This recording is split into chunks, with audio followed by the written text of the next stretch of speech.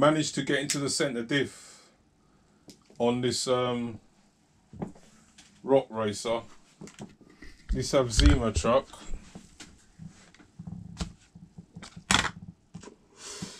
And I think I've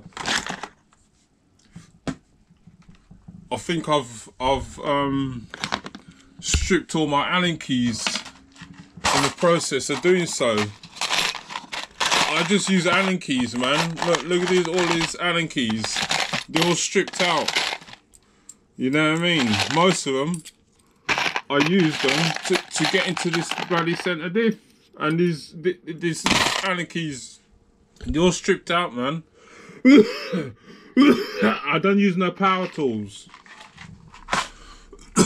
I don't use no power tools, man. You know what I mean? And all these Allen keys are from RCs bought in the past, innit? Where before in the past, you buy RCs, you get tools and shit included in it. Nowadays, you'd be lucky if you get a battery. You don't get no tools in that in RCs nowadays, man. It's very rare. So, yeah, all the screws are here. Getting into the differentials, the centre diff. These are the screws that come out the bottom of the car. At the bottom, look at the amount of Loctite on the screw, man. You know what I mean? I'm surprised I didn't strip. That's what I was dreading. Stripping the bottom. That's the centre diff anyway. We'll talk about that in a minute. That's what I was dreading. Stripping. See underneath the car. Stripping the bottom. I've removed the screws, you can see. So it was 5 screws. Let me put this GoPro down, man. It was 5 screws to remove at the bottom of the chassis, and I think the only screws I stripped out was the top plate screws. You got a top plate that connects, goes on top here. That's the top plate. I stripped a couple of the screws in it, you know what I mean? So I need to change 2 screws on the top plate. I've got them screws. There's a lot of Loctite, man. Yeah, plenty Loctite. This is all one plate. Or is it? No, it's 2 plates. The sliding motor mount, and yeah. So yeah, it's a job getting into this diff, especially the 5 screws at the bottom of the chassis. And put this GoPro back down. The centre diff now. This is a centre diff.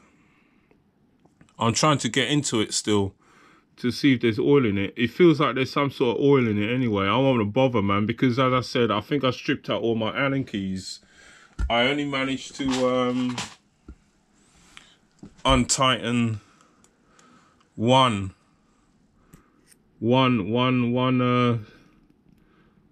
screw on this diff. So I think my Allen keys, I hope I didn't strip the other 3 screws. If anything, I'll get the Motorsport UK do the whole centre diff. You can buy the whole centre diff for, I think it's 40 quid. The whole of this assembled for £40, man. So yeah, you see it's aluminium, man. Aluminium centre diff case. So yeah, as I said, Motorsport do it for 40 quid. If anything, I'm gonna get a new set of tools.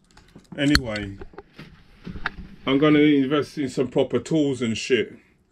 and try this centre diff, see if I can open up the 4 screws. As I say, I've undone 1 screw, there's 3 more screws. I just hope I didn't strip the 3 screws. I don't think I have. It's the actual Allen keys. These Allen keys are stripped out. They're all stripped out, man. Cheap Allen keys, you know what I mean? Bought with, as I said, with cars in the past that come with tools. So what I'm gonna do now, I'm just gonna put this diff, I'm gonna put it back together, man.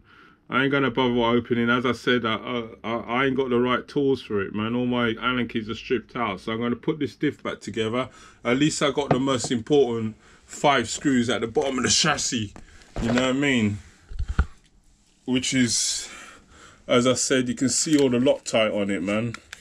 It's caked with Loctite. So yeah, it's caked up with Loctite and shit.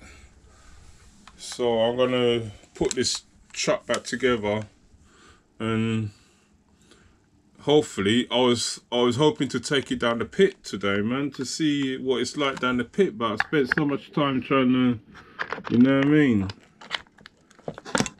trying to disassemble this centre diff and all that crap. It's taken me ages. So leave it here with this vid.